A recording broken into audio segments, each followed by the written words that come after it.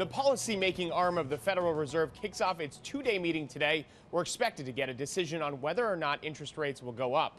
On Wall Street yesterday, the Dow closed up 65 points, the Nasdaq added 25 points, and the S&P gained 10.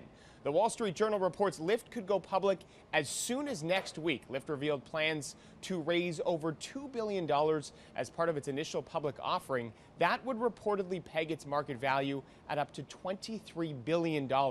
Its competitor Uber expects to go public later this year.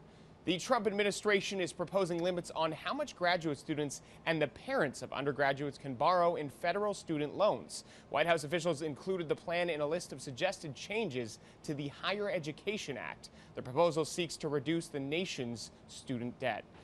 And the Starbucks Rewards program is getting a makeover. The coffee giant currently offers free food and drinks to customers that spend $150, but starting April 16th, customers will earn points as soon as they sign up for the program. It will also give coffee fans the choice to redeem points as they go for offers like a free espresso shot or a full coffee. The longer you wait to cash in, the bigger the reward you can earn. And that's your CBS Money Watch report. For more, head to CBSMoneywatch.com. At the New York Stock Exchange, I'm Mark Liverman.